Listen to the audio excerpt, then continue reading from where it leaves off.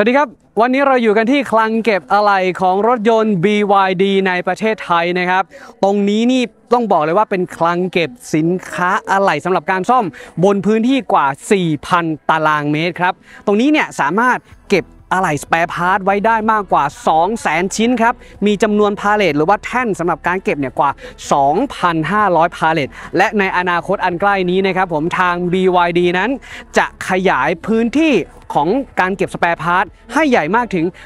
18,000 ตารางเมตรที่รองรับการเก็บอะไหล่สแปร์พาร์ทมากกว่า 1 ล้านชิ้นนะครับเพื่อให้ครอบคลุมการให้บริการรถยนต์ BYD ทั้งหมดทุกรุ่นทุกคันครับ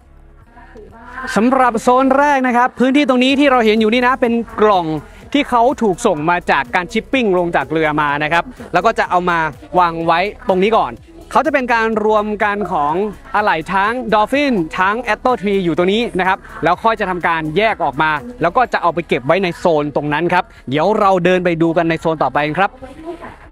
โซนที่2นะครับหลังจากที่วางสแปร์พาร์ทออกมาแล้วที่เขาเอามาลงเนาะแล้วเขาจะกระจายแล้วก็จะเอามาเก็บไว้บริเวณโซนนี้นะครับจะเป็นพื้นที่เก็บที่ค่อนข้างสูงเขาจะแบ่งเป็นชั้นมากกว่า7ชั้นนะครับเนี่ยก็วางไปเลยถ้า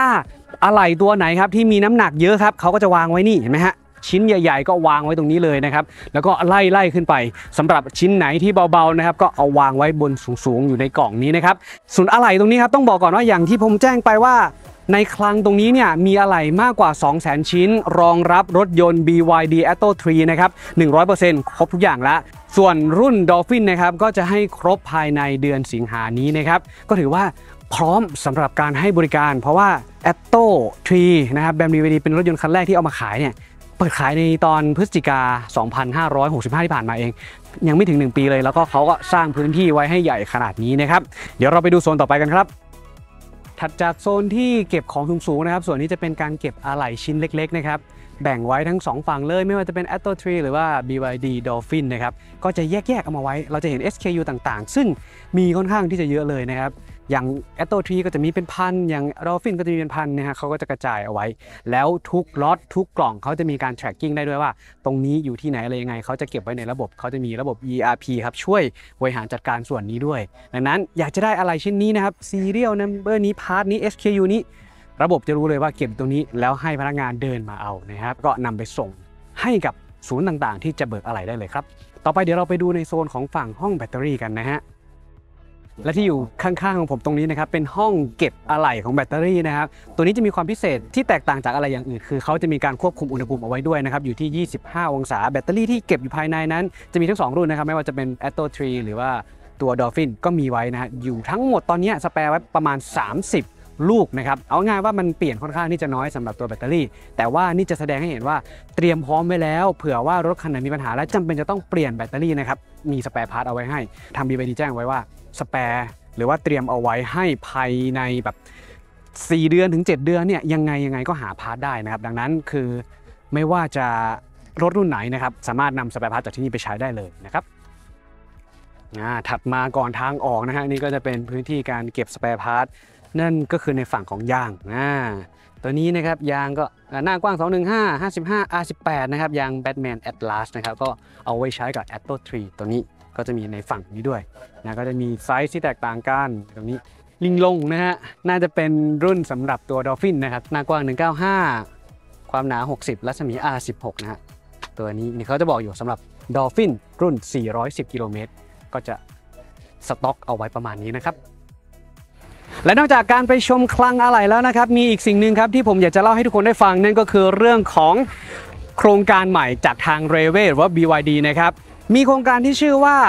Rever Inspected นะฮะ Rever Inspected คืออะไรผมต้องบอกว่ารถยนต์คันนี้เนี่ยถึงแม้ว่าจะเปิดขายมาช่วงพฤศจิกายนที่ผ่านมานะฮะยังไม่ครบถึง1 ปีรถยนต์คันนี้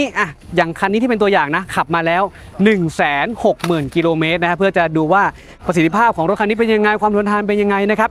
โครงการ Rever Inspected คือการตรวจสอบครับตรวจสอบไม่ว่าจะเป็นภายนอกภายในหรือว่าระบบต่างๆด้วยโดยการตรวจสอบนะครับอย่างเช่นตรวจสอบภายนอกเนี่ยมีให้ตรวจเช็คถึง20 รายการครับไม่ว่าจะเป็นพวกยางพวกสีอะไรต่างๆนะครับแล้วตรวจสอบภายในอีกกว่า29 รายการครับส่วนการตรวจสอบ ใต้ท้องรถก็ยังมีให้ด้วยนะครับถึง37รายการนะครับแล้วก็การตรวจสอบของอุปกรณ์ทำงานทั่วๆไปกว่า12รายการดังนั้นครับรวมโครงการ Rever Inspected ตัวนี้นะจะตรวจเช็คกว่า98รายการเลยทีเดียวนะครับถามว่าตรวจเช็คไปแล้วเพื่ออะไรอย่างเช่นแบตเตอรี่เนี่ยตรวจเช็คเขาก็ต้องดูมาว่าขับมาปุ๊บนะฮะ160,000 กิโลเมตรแบตเตอรี่เหลือเท่าไหร่นะครับอย่างเช่นคันนี้วิธีการตรวจสอบของเขายกตัวอย่างเรื่องของแบตเตอรี่เนี่ยเขาจะปล่อยให้มันเดรนก่อนเหลือสักประมาณ 4-5% และหลังจากนั้นก็จะเช็คค่าที่เก็บประจุได้ของ 4% 5% นี่อยู่ที่เท่าไหร่จากนั้นชาร์จให้เต็มครับ 100% แล้วก็วัดค่าดูซิผมสรุปให้ได้ฟังคร่าวๆตัวอย่างรถทดสอบคันนี้ 160,000 กิโลเมตรนะครับสถานะหรือว่าประสิทธิภาพของแบตเตอรี่สามารถใช้งานได้ถึง 93% เลยนะครับแล้วทาง BYD เนี่ยก็จะทำการ Certifyนะครับเซอร์ติฟายออกมาก่อนว่าคันนี้ผ่านการตรวจสอบแล้วมันเป็นเหมือนการให้คะแนนครับคือเราจะขับรถไปที่ศูนย์ BYD ได้ทุกแห่งนะครับอันนี้คือการวางแผนเอาไว้ไปได้ทุกแห่งเพื่อทำการตรวจเช็คแบบนี้พอตรวจเช็คเสร็จปุ๊บเขาก็จะรวบรวมข้อมูลต่างๆนะครับว่าคันนี้จาก98รายการมีผ่านกี่จุดไม่ผ่านกี่จุดและผู้ที่จะให้คะแนนนะครับจะเป็นทางฝั่งของ Rever ที่เป็นส่วนกลางนะครับทั้งนี้เป้าหมายเพื่ออะไรเป้าหมายก็เพื่อที่จะ make sure หรือว่าทำให้มั่นใจว่ารถยนต์ไฟฟ้าของ BYD คันนี้ถ้าจะเอาไปขายต่อนะฮะประเมินสภาพออกมาแล้วจะได้ราคาเป็นเท่าไหร่คือมันไม่ได้แค่ดูภายนอกภายในอย่างเดียวมันดูทั้งเรื่องของระบบคอมพิวเตอร์เรื่องของแบตเตอรี่หรือระบบอื่นๆต่างๆเขาอยากจะให้มัน make sure มากที่สุดนะครับพอเขาเช็คได้แล้วว่าคะแนนจะอยู่ประมาณนี้นะครับเราก็จะได้รู้ว่ารถยนต์ BYD ของเราถ้าจะนำไปขายต่อราคากลางๆควรจะเป็นเท่าไหร่ก็จะเป็นการเสริมสร้างความมั่นใจด้วยถ้าลูกค้าคนไหนนะครับอยากได้รถยนต์ไฟฟ้ามือ2ของ BYD Rever เนี่ยเขาก็จะดูจากตรงนี้นะคันไหนที่ผ่านการ Inspected มาแล้วหรือว่าตรวจเช็คมาแล้วเนี่ยก็จะมั่นใจได้นะครับทั้งฝั่งของ BYD ATTO 3 แล้วก็ Dolphin เองก็จะเข้าโครงการนี้ทั้งหมดเลยนะครับต้องบอกก่อนว่าณปัจจุบันตอนนี้